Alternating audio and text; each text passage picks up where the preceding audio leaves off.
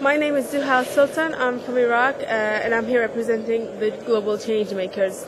I personally think that one thing that needs to be changed in order to have more jobs in the Middle East is the fact that the mindset of what constitutes a job needs to change.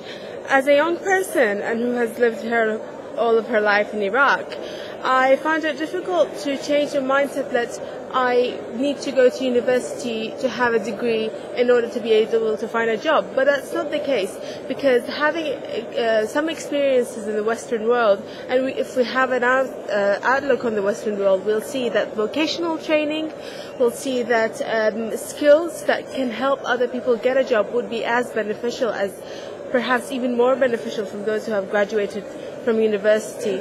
I think that the fact that there are some cultural issues that stand in the way, but mostly it is about helping young people, helping the new generation understand that in the 21st century, the focus needs to shift from very primitive points of view to ones that extend to outside of the box.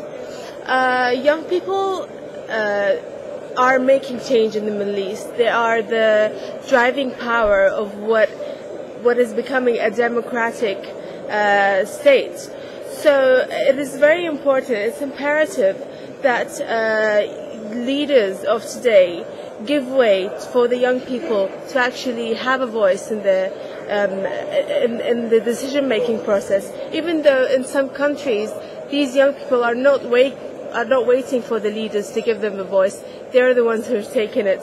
So it's very important to support the youth, and as well as shift the process of thinking from the primitive point of view to what constitutes a better life in the 21st century, including thinking of sustaining the idea of the economic growth, from shifting from oil, thinking of the oil, thinking of basic energy to energy that is sustainable, to solar power, to green energy. And this is what I have.